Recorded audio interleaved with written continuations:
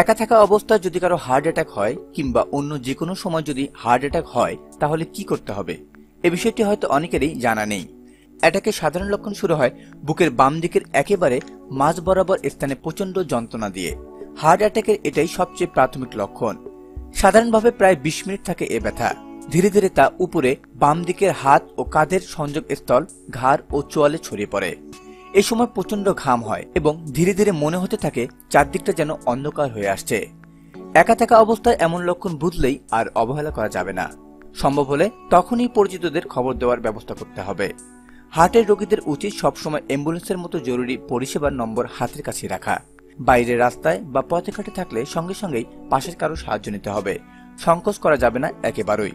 এ সময় জোরে জোরে শ্বাস নিতে হবে। চিকিৎসকরাও জানান জোরে জোরে শ্বাস নিলে বেশ উপকার মেলে। বুকে চাপ দিতে হবে। হার্ট অ্যাটাকের সময় চিকিৎসকরা অনেক সময় দুহাত দিয়ে হার্টের উপর চাপ দেন।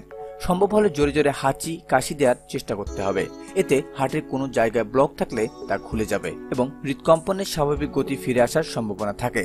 এরপর যথানিয়মে চিকিৎসকের কাছে যেতে হবে।